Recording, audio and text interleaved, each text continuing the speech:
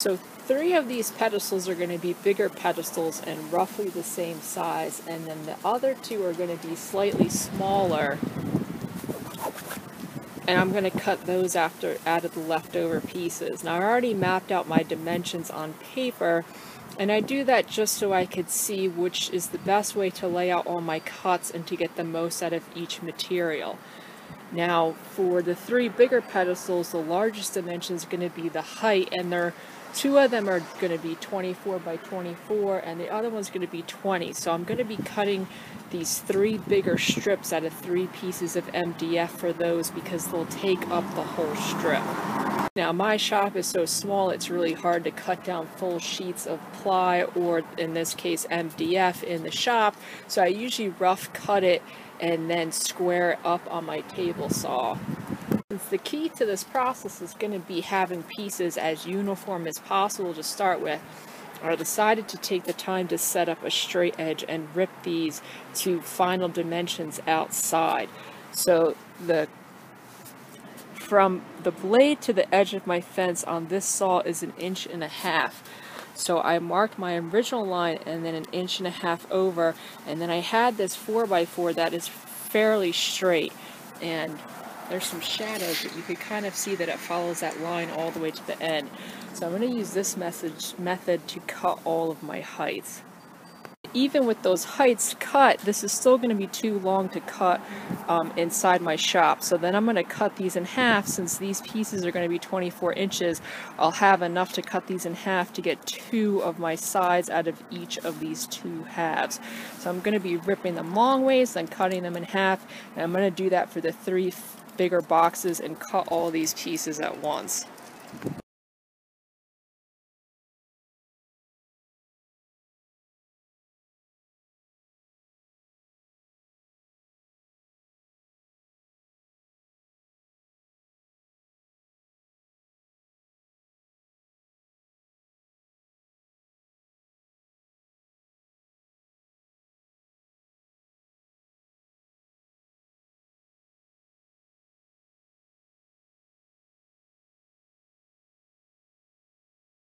So I have my stacks of 4 for each of these pedestals kind of scattered around my shop. And the next thing I'm going to do before I cut all the miters on these are cut the tops. So for, I think, 2 of the pedestals, they're 24 by 24, which means the top's going to be 24 by 24 as well.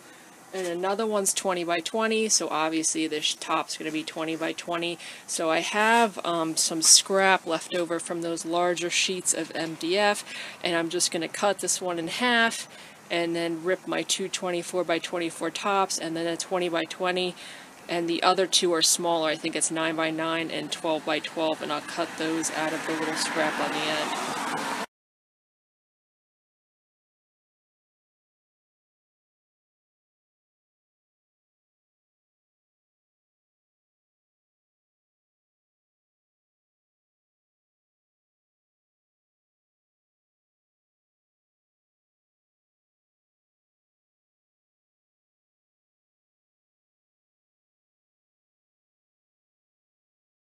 All my stacks are cut, and I went through and put a piece of tape on each stack, giving each stack a unique number. So this is stack 5, they're all labeled 5, and the top piece I put a T after the number just because, not necessarily on this one, but some of the other stacks, the top is a similar side to the sides, and the top's going to get miters on all 4 corners, whereas the sides are only going to get miters on 3, so it's just easier to be able to visually see which one's top quickly without trying to measure all your sides consistently. Also, the nice thing about the tape is if you reference the tape as being the top of your side, since you're going to be cutting 4 on this one and 3 on this one, you don't want to be cutting the bottoms for the style pedestal I'm making for this customer. So if you see the 5, you'll know that this is face up and you're cutting the right way as well. So I do not have one of those dial indicators that's magnetically stick to your saw blade that tells you the exact degree of your blade. If you have one of those, that's great. It will help you with this project. I don't. So I just set my dial indicator on the table saw to 45 and test cut 2 scraps. Flipped it over and added some tape to the backside, which is actually how you're going to assemble these pedestals, and then took a measurement of my corner.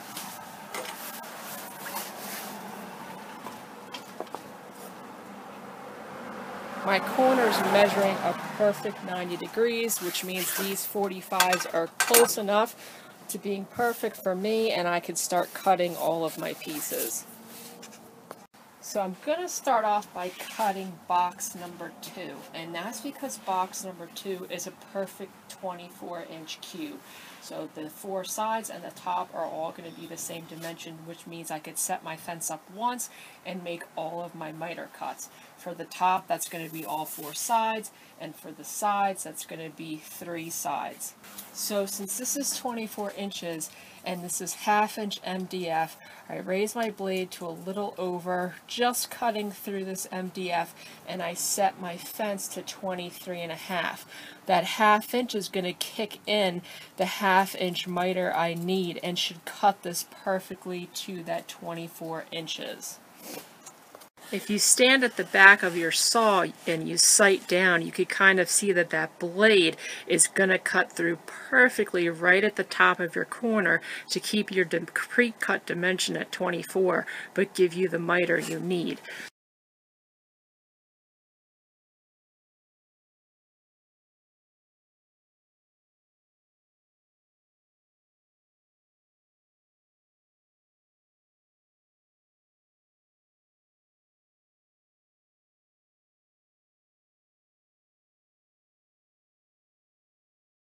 So after cutting that first box, I dry fit it together with a couple pieces of masking tape, which are actually peeling off the sides because the MDF is covered with dust. But just from that little mock-up, you could see how all the pieces fit together with those miters, and the top fits on there really nice as well.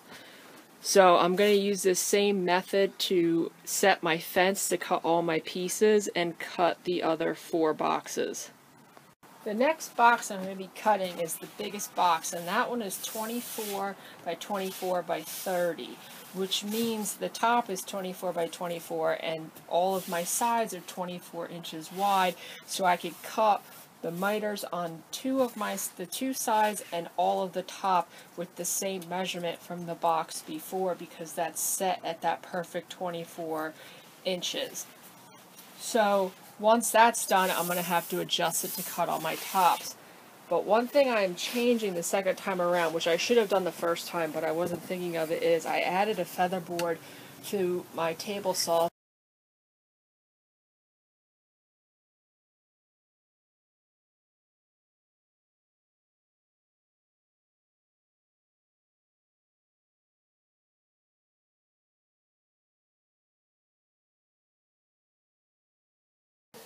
Now on this pedestal, one of the other ones, the dimension is too tall for my table saw to cut safely that miter. So for the sides of this one and the sides of the next one I'm going to cut, I'm going to hold off on that and set up a jig in order to cut the same increment off of the tops of these, and I'll do all of those 8 at once. So next is number 3, and number 3 is 20 by 20 by 36. So again, I won't be cutting the top because it's too tall for my table saw, but I could cut all the sides and the entire top piece, all 4 sides. Now this one, since it's 20 inches across, I set my fence to 19.5. And before I cut all these, I always do a test to make sure it's going perfectly. So at that 19.5, you can see at that 19.5, you could see how it cuts right up to that corner, just how you want it to. So I could send all these through as well.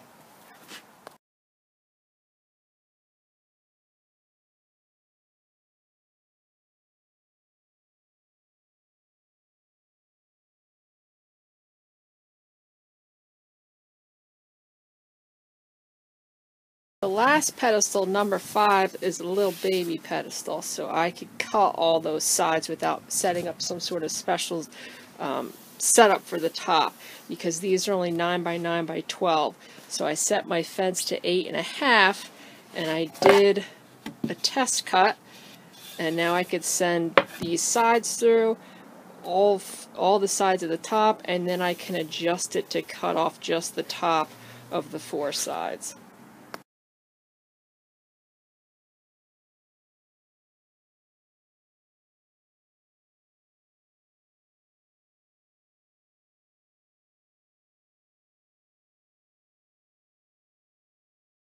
So the height of the little pedestal is 12 inches. So to cut off just this top piece so that top could fit into it, I set my fence again at 11.5, and I could run it through and miter off just this top.